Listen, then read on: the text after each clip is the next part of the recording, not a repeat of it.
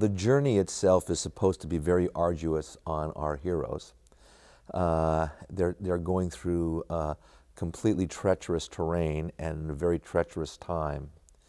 And we did pick on purpose, you know, the dead of winter, or let's say we started shooting at the end of fall, but we knew the journey would take us into the dead of winter. We wanted that on film, and we didn't want to have to, you know, quote, magically create it through the magic of cinema. We really wanted it to be real if we could get it, and we would match to it once that happened.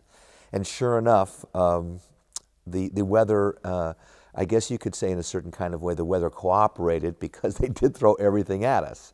On one day it would be raining, and another day it would be that ice, a little bit of hail, and the next day there would be snow on the ground.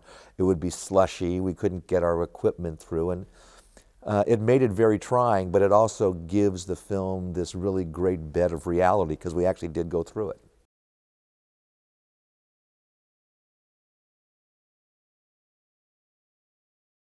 For me, it was just no question that he would be right and could be right.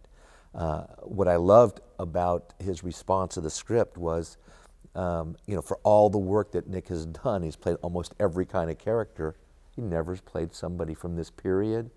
He's never played a knight, never played kind of a warrior like this. And so that was interesting for him. And I was very, very excited about that. And, you know, he's got a close confidant, a comrade, a best friend, a guy he's gone through the wars with, if you will, and of course that guy has his own mythic heroic quality, in the sense that he's just a regular guy. I mean, he's hardened and tough, and you know, big in stature, but also big in heart. And you know, we felt that Ron Perlman was the perfect guy for that. And their chemistry is really terrific on screen.